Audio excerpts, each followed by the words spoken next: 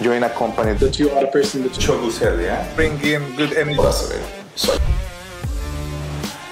Welcome to Crypto OGs. Here in Crypto OGs are enjoying the Ethereum Barcelona. I have a good friend here, Biele from Bankless car, from the Biele group. So thank you so much, Chris, for coming to the show. We've been, I think that you around the whole event, recording content, but then you brought the Bankless car. Before talking about Bankless car, let's talk about the story of Chris, the Crypto OG. How long have you been in crypto, Chris? Officially, I've been in crypto for just over 2 years. Okay. I traded a little bit on centralized exchanges before that. Okay. And I ended up receiving the Bankless DAO airdrop, which got me level 1 membership to the DAO. And that got me contributing. It taught me how to form proposals and create roles within a DAO. And from there, I started contributing in different projects and different guilds and different departments. So currently I work in a few different projects within Bankless DAO. One of them is Fight Club, which is we're trying to democratize. Is that with Brad Pitt? No, it's not with Brad Pitt. No, the other Fight Club VC, and we're trying to democratize VC investing. So teach people how to invest in companies. You know, I think a big part of crypto is speculation, and everybody wants to invest in the next big thing. But there's a lot of due diligence that goes into that. So we have an education track where we help train people to become analysts, and then we also have our own deal flow. So you purchase an NFT, you get access to the deal flow and the education.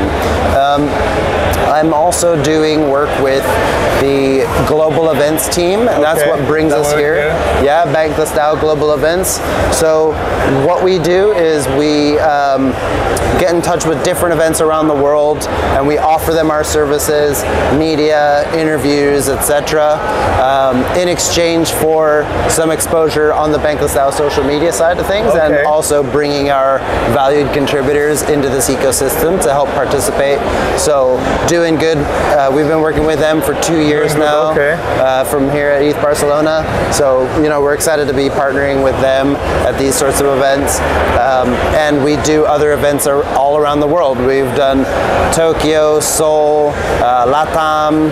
We've done events in ETH Safari, so Africa, all around Asia, United States. We're everywhere. NFT Tallinn, Berlin, Turkey. Wow. Yeah, so we go as anywhere that we can make it, we'll go. And I don't personally go. We send people who are local. Okay, and that's the beauty of the DAO. Exactly, that's the beauty of having a decentralized organization. Wow. Yeah, and what I've really been pushing and plugging here is Bankless Card. You know, Bankless Card. Can I see it? Yeah, take a look. That's our guerrilla marketing campaign. So we've been working on this project for quite a while within Bankless DAO, and we're starting. Yeah, of course, keep that. Yeah, I'll give you more after this to hand to your friends.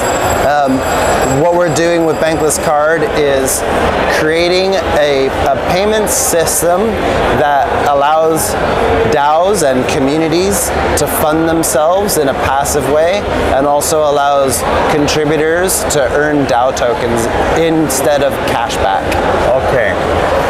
And Chris, tell me, I got to know you in this event, and I think that you're doing amazing stuff as a DAO, and obviously you have a great personality, you are very approachable, people start to like you around, because you are helping the community, not only of Bankless DAO, you know, the whole community as such in Web3, like for example here in Ethereum. But tell us what you were doing before crypto. How was your life before? What you were doing? Yeah, so I'm actually a photographer by trade. Okay, that's why the big camera there. Yeah, that's why I brought my big guns here. I started out as a photographer when I lived in Spain quite a long time ago, maybe 15 years ago. I was working in an Apple computer store, and a lot of my clients were professional. You were the Genius. Yeah, Genius bar. Yeah, similar. It was a reseller network. And so it was an official Apple Apple store, but it was before Apple actually arrived in Spain. They didn't even have an Apple store in Spain. So I worked for a company called Benetac, and shout out to anybody from Benetac, any of my friends from back in the day. So while I was there, I met these really interesting photographers of all walks of life. Everything from wedding photographers, event photographers, portrait photographers, commercial photographers, and they were all coming in to have their Macs fixed. So I was more of a sales guy, but I did the odd sort of memory, hard drive swap, that type of thing. Yeah, I did the same back in the days. Yeah. And so from there, it was a natural progression to move into the sort of technical side of photography. I'm a real tech head by nature.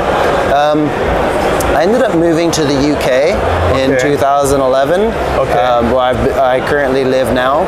And I had a sort of interim job while I was there, and then I went full-time photography in 2012. Wow. Yeah, so I've been doing that up until the pandemic hit, when obviously it was hard to get out and do photography. Yeah. So I started dabbling with crypto trading again, and that's when the next bull market hit, and that's what sucked me back into this ecosystem. Because actually it's very interesting, because my wife, she's a photographer. Photographers are very passionate about art, and obviously when you get into technology, it's totally different, because when you're in photography, you are just about the emotions, about having a great picture. How was the transition from photography to crypto? Was it straight away, or did you find your first cryptocurrency on social media? How was it that you first approached? Well, so my first exposure to crypto, I really missed out back in 2013. I had an opportunity to buy some Bitcoin, and it wasn't much Bitcoin at the time. It was only like 1,500 Bitcoin. And it was worth about $5,000. And I thought, I don't want to go through the process of sending my money. Somebody random. Yeah, well, I had to send it to a bank in Estonia, and I wasn't fully comfortable with that. Wow. And so I decided, I decided not to do that. But if I had done that and I had that $30 million today, I probably wouldn't be here meeting all these amazing people. You probably would be in your own booth. Yeah, it could possibly be in my own booth. But you know what? It's all good, because it's not about, for me, yes, I would love to profit. Who doesn't want to be comfortable and be able to pay their bills without worrying? Crypto can do that if you invest at the right time.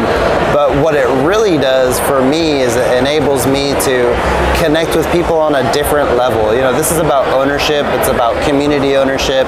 It's about being a part of something that is bigger than you, but you still have a voice. You still have a voice. So I actually am from the States. I left the States in 2002. And at that time, there was a lot of controversy in the political sphere. George Bush won the election over Al Gore, and it was too much. I don't like to get political, but I know that there was a lot of accusations of voter fraud. And crypto, I feel, has the opportunity to change how we vote publicly, right? Or how we vote for public goods, how we vote for our leaders, and it also keeps us more accountable, right? Your lobbying and your funding is more public. At the same time, it's also a way to maintain your privacy. So it brings the best of both worlds. Wow. Okay. Very interesting story. I never met a photographer that jumped to crypto and become very successful and part of a DAO. Let's talk about Bankless. It sounds like a great product and service that you're launching, but let's talk about Bankless as such, like the DAO, how that works, if somebody wants to join the DAO. Yeah, so Bankless was started by the founders of the Bankless podcast, David and Ryan. They got together with some of their core friends and followers, and they created a decentralized organization that has the mission to onboard 1 billion people. Actually, the mission is not that. The mission is to help create decentralized financial on-ramps. Okay, so DeFi, it's the future, and we're here to help the world go bankless, right? the name is perfect. Yeah, exactly. And so while we're definitely interested in getting more contributors at Bankless DAO, if anybody wants to contribute at Bankless DAO, just go to bankless.community and hit the join button. There will be instructions on how to get the bank tokens. If you don't want to be a full member and you just want to come check it out, you can get a guest pass. You can tag me, the NF Thinker, at NF Thinker. NF Thinker. NF Thinker, yeah. Not NFT Thinker, just NF Thinker, yeah, okay. Non-fungible. So when you're in Bankless DAO, you'll find an ecosystem there where you'll be able to contribute as a developer, as a marketer, as a writer. We have a super healthy writers guild, very healthy marketing department. We have loads of OG governance contributors. Yeah, loads of OGs there, exactly. And you know, you'll come and you'll find a place where you'll fit in without a doubt. Without a doubt. Without a doubt. Doubt, yeah. And not without a doubt, you'll be with a DAO. What we're really interested in though is building these DeFi on-ramps, right? So if you're working in a project that's helping accelerate the ecosystem, helping accelerate Web3, come get involved with us because we'll be able to provide you with contributors.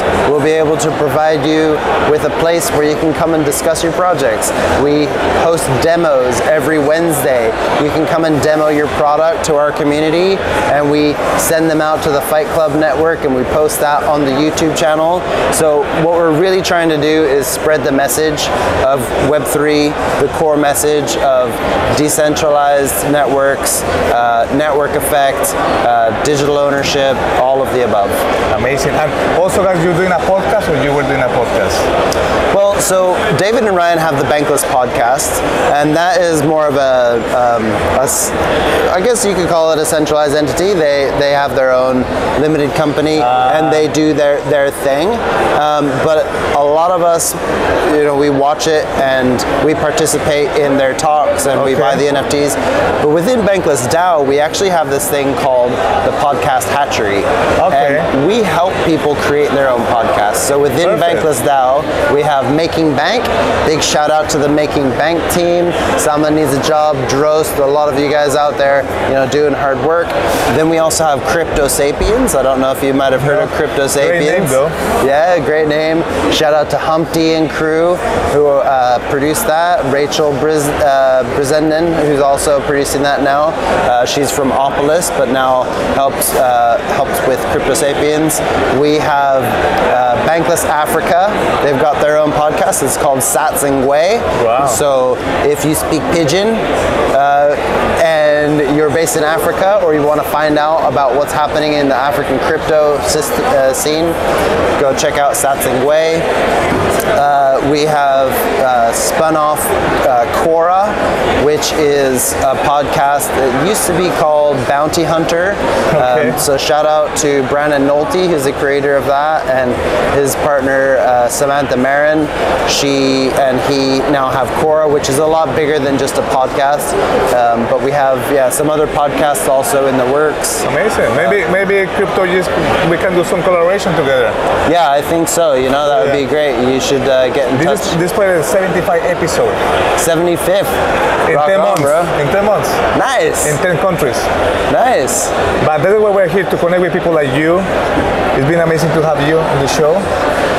If you have a piece of advice to give to somebody that you're joining crypto, what would a young person, a young Chris, so in his or her 15s? So, you know, for the younger community out there who wants to get involved in crypto, keep two things in mind, right? So if you're here to get rich, that's cool. A lot of people come here to get rich, and that's fine. That's perfectly fine. There's not a problem there. But protect yourself. Don't invest more than you can afford to lose, okay? All also remember that with volatility comes high highs and low lows. We're currently in a bear market, and just when you think your token can't get worth any less, it will cut in half again and again and again. So don't be afraid to take some profits if that's what you're here for. If you are here to be a diamond hands and you want to invest in a community, it can work if that's what you want to do, and that because profit isn't everything to everyone. Being a part of a community is often the most important thing to someone. So find a community that you are really passionate about. You know, the people I see walking around here are from like Giveth and Public Goods Funding, Retro PGF, the Doing Good people. Like, they're all building these communities that are rich, not just in culture, but in actual personality and purpose. And they're out here, they're helping fund. So get rich, go broke, do whatever you gotta do, but find your community. You know, I'm surrounded here. We've got 20 plus contributors from Bankless DAO who've come to this, and all the people who I know from previous events. This to me is a heartwarming event. It makes me feel like there's purpose here, and that's what, you know, that's more important than earning money. Exactly. Chris, thank you so much for coming to this show. All right. Crypto yeah, thank you for having me. Official Bankless DAO. We'll see. So I'll see you in the next episode, guys. We'll be with Chris in the other side of the world, maybe Singapore, London, who knows. I'll see you soon, guys. Bye bye.